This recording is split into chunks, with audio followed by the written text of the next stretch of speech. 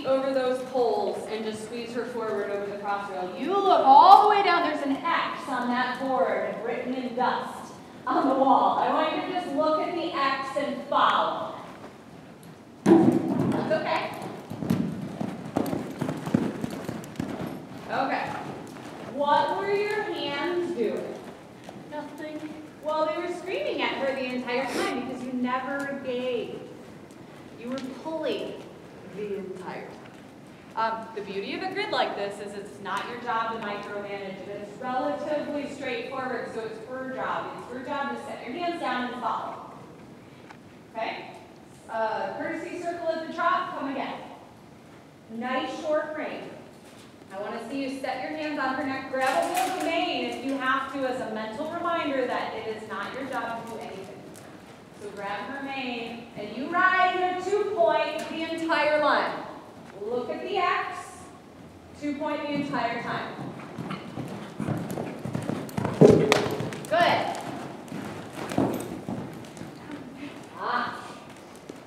So that is her saying that left hind is a little bit ouchy. That's why she does it. So it's just either a little ouchy or a little weak on that side. I think it might be a little ouchy. Yeah. She acts like it wouldn't shock me. So something to kind of keep in mind. Trot pulls really, really help strengthen a stifle issue, if that's what it is. And I'm guessing it is because usually if it's a hock, I'm going to say they'll kind of stab their toe or drag their toe. I'm guessing it's higher up. River has that too.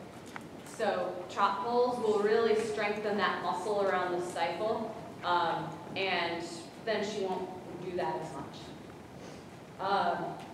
Let's do it one more time.